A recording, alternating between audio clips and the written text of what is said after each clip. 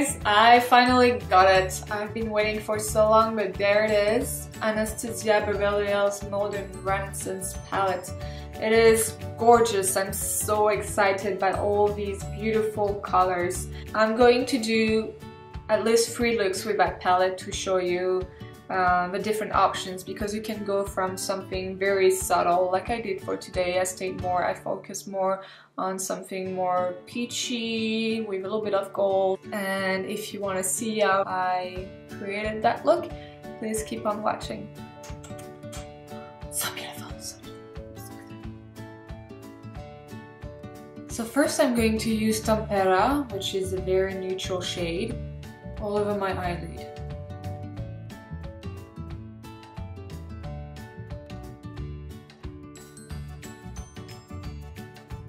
Then I'm going to use Raw Sienna and go into my crease with it.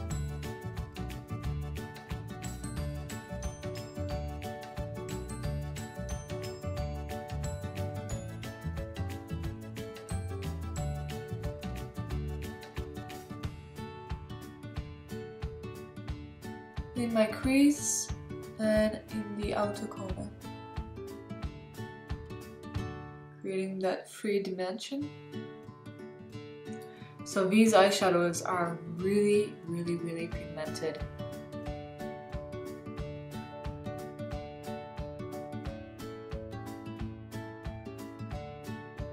Put some in the inner corner of your eyelid, creating that halo effect.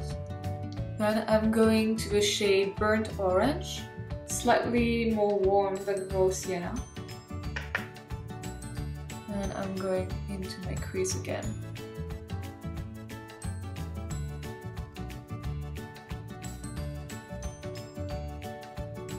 Then I'm going to use Rilgar. This is a very orangey shade, very warm shade. And I'm going to pack it in the outer corner of my eyelid. This is so pigmented, it's amazing. A little goes a long way, so just so you know.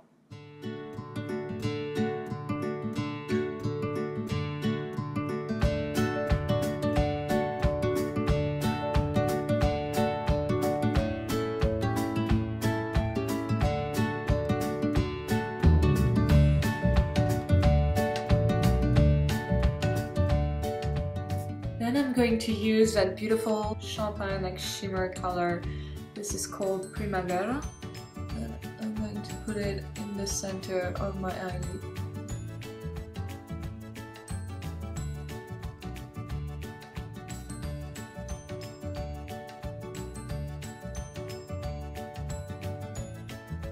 Don't even need to put my finger. Usually with this kind of eyeshadow you have to use your finger.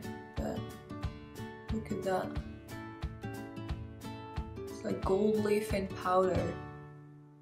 Been waiting for a long time, but it was for a good reason. I'm going to red ochre, and I'm going to my outer corner and slowly drag it to the middle of my eyelid, just to blend it with the Primavera. And I'm going really light with my brush, so yeah, this is very pigmented. Going back to Primavera with a small brush, I'm just going to pack some in the inner corner of my eyes. I'm just using my Lize Watier concealer. I really like that one.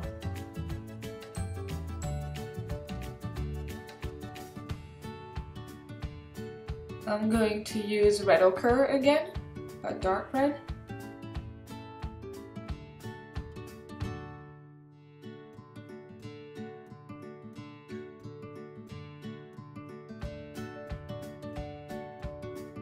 And on my V, I'm just going to use Cypress Umber, that very pretty brown.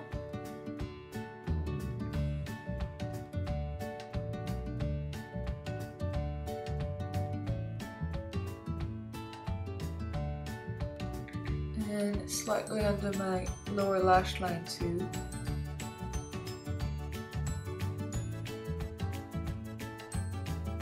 Blend everything. with a clean brush.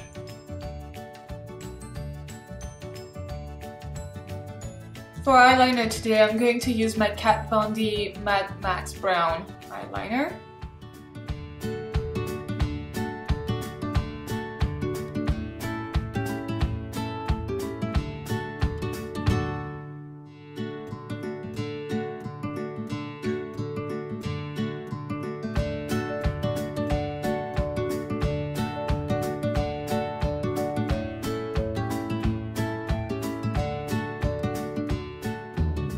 And on my waterline, I'm going to use my Stila Smudge Stick Waterproof Eyeliner in the shade Damsel. This is a nice dark brown. Give my lash a good curl with my new eyelash curler. That's a miracle, I know. And this is a Shiseido eyelash curler.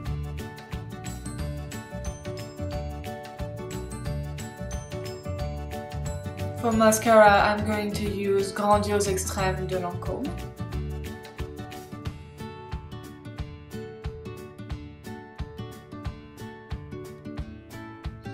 And I really think it deserves its name. It's a really good mascara. Look at that. Looks like I have fake eyelashes. For blush today, I'm going to use my Bobbi Brown Calypso Coral Blush, because I think it will look good with that look.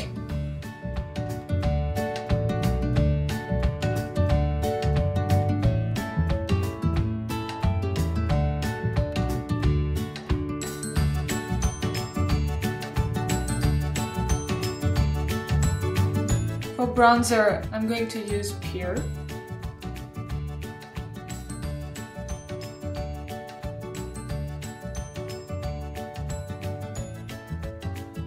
For eyeliner, I'm going to use my Glow Kit in Sun Dipped. And for today, I'm going to use Moonstone and Summer.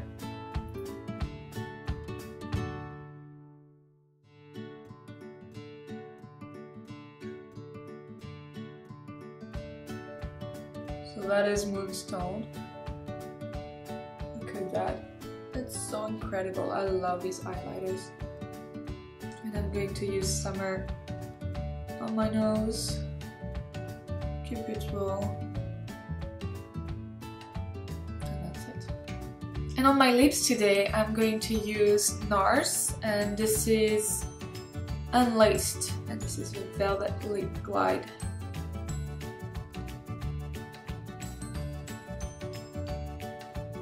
That's it. That's the final look for my first try with Anastasia Beverly's Modern Renaissance Palette. I'm in love with that palette. I think it is a gorgeous one. It's so unique. All these colors are amazing.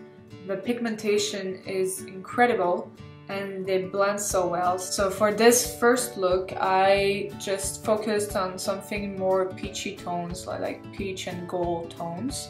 I didn't go to the red or pink, or yeah, a little bit of red, but not too much. I think it's amazing how all the colors blend so well and they're so pigmented. I am really impressed and looking forward to the next look, the second look.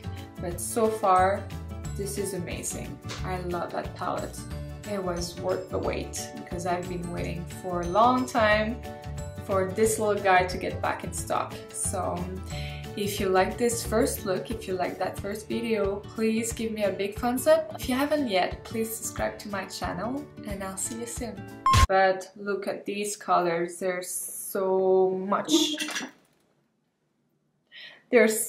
to do.